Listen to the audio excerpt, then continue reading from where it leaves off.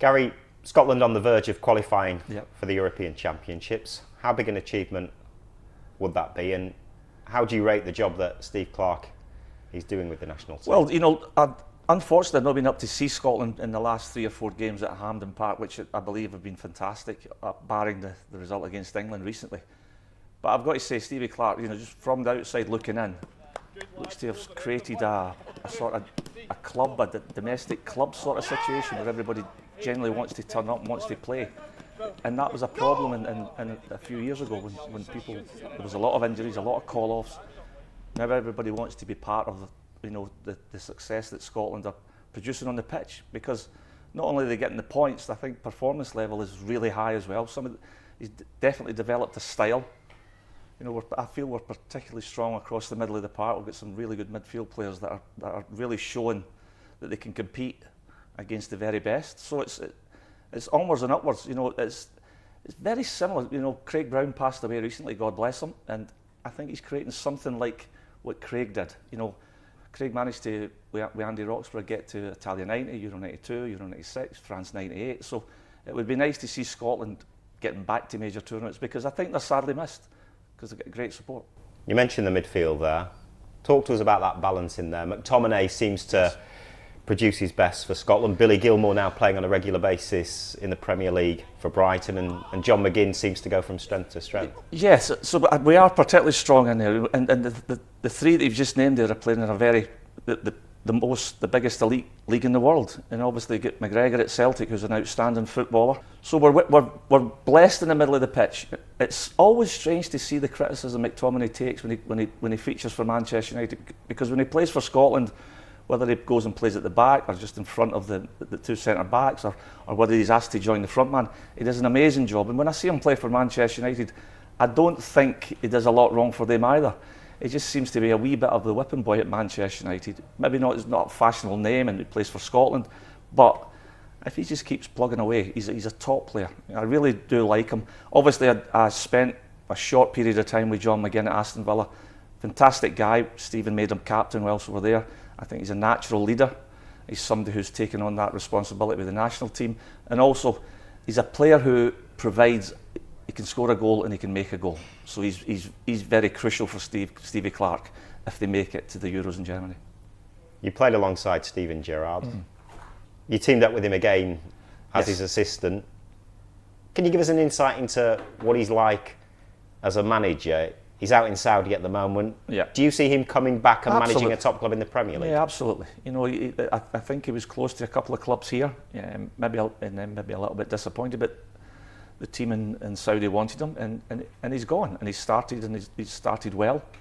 He's enjoying it. You know, the levels and everything in and around football in Saudi is obviously miles behind the Premier League in England, where everything is supreme.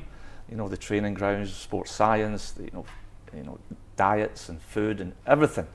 You know, so that'll be passed on, I'm sure, but he'll be back here without a shadow of a doubt. You know, he's meticulous in his preparation. You know, and the way he prepared himself for games at Liverpool is no different to the way he prepares teams to play at any level. You know, we had a fantastic 3 and a bit years at Glasgow Rangers, another special football club. Managed to win the 55th title, which has got a nice ring to it. Stopped Celtic doing 10 in a row, so that was special. We got unlucky at Villa, I felt. You know, with the injuries, the three major signings that Stephen made all get injured within a couple of weeks of each other, and they were pretty serious injuries. Boubacar Kamara, Diego Carlos, and Lucas Digne. So big players who have gone on and done well for them. The new manager's done an amazing job. You can't hide from that fact. They're good players at Villa.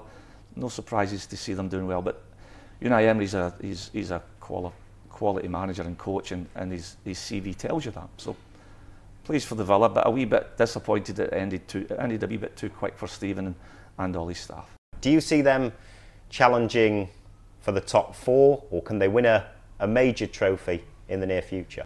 Everything's at Villa. You know, I think the people who run the club are, you know, they're experienced at running sports ventures. The manager's obviously, he is a winner. A lot of managers say they're winners and they haven't won anything.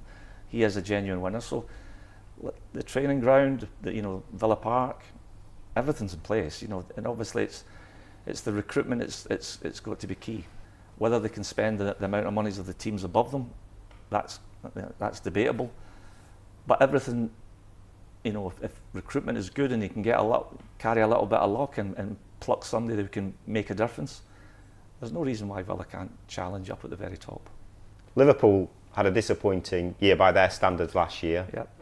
How do you see the situation there now with Jurgen? I know they didn't finish where they wanted to finish, and they're now in the Europa League. But they finished the season really well. I thought the little bit of change with Trent moving in front of the, you know, which is quite trendy at the moment. Szoboszlai, McAllister have settled really well, but in particular Szoboszlai is looking, you know, when you see him the other night at Anfield against Leicester City, another one of my old clubs, he scored an amazing goal wearing number 8. There was a bit of resemblance there. It's just nice to see somebody shoot, you know. In the 6, 7, 8 games since the season started, he's not shy of, you know, getting the ball outside his right side. He's obviously right-sided and having a crack from 20, 25 yards, which is very rare. A lot of, you know, teams are looking to play little tight combinations and try to score the perfect goal. I like the fact that he's quite willing to take the responsibility and have a shot at the goal.